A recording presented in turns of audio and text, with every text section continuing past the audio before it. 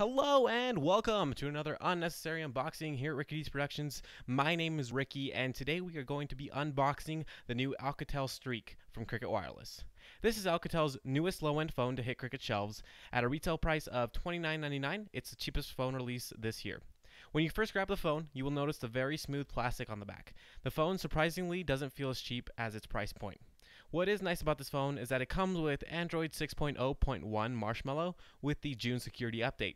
So while you get to take advantage of features like Google Now on tap and Doze, the phone's software isn't as smooth as the phone itself. It stutters a bit and you can feel some of the lag when using the phone, which is surprising since the phone is basically almost exactly stock with a couple icon changes and the ability to change the quick settings. All this software is displayed on a 4.5-inch display. This is my favorite part of the phone, and while it's not crystal clear and it doesn't have good viewing angles, it gets very bright. This also comes sporting a Snapdragon 210 along with a 1GB of RAM and 8GB of internal storage, which leaves you at about 3.4GB free out of the box. The camera on this thing is 5 megapixels, and it also has a front-facing camera, but no flash on the back. Quality-wise, it's not really good or anything. It'll do the job, like it'll take a picture, but it's not like awesome. It also has a rear-facing speaker. It's not very loud, but it's clear enough to play music through.